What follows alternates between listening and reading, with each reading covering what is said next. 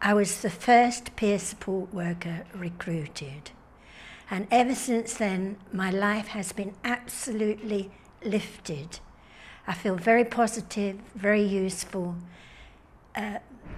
very rewarded by the work I do.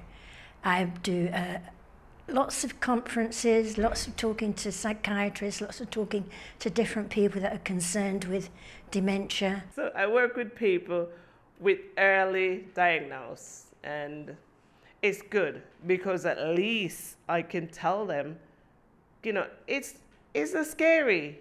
Some people make it look like it's scary. It's not scary. You just have to look after yourself. I'm called an honorary peer support worker, which I'm deeply impressed about and don't quite understand. And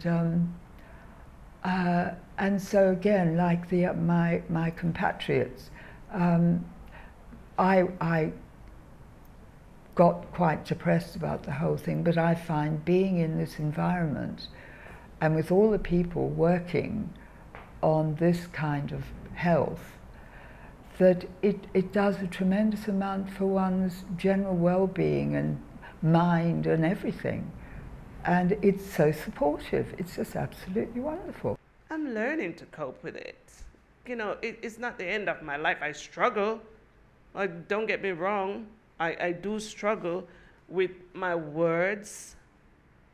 And the memory is just frustrating sometimes. There is life with dementia. There's lots of life left. I make myself be very positive.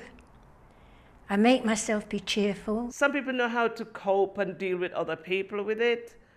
But for me, I try to make it easy. You know, my family understand because I talk to them. You know, and I go to church, so I explain to them, you know, the bits and pieces that going on. You know, they don't put pressure on me. If I feel that it's too much pressure, then I would say that it's too much pressure. And then I would walk away or step down from what I'm supposed to do, but I would still get involved. I certainly don't want to die yet. I'm not young by any means, but I want to go on living as long as I can because it's just wonderful to be alive. Take care of yourself because you can have it for a long time and you don't go down the drain. Just look after yourself, eat healthy, do exercise. Do lots of group walks. There are lots of group walks that they have in the community.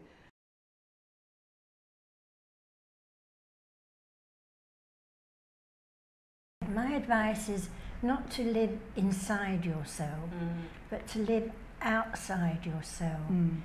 Be adventurous, stretch your mind. Don't think because you've got dementia that you've got to curl up and live in a shell. Stretch out and be happy.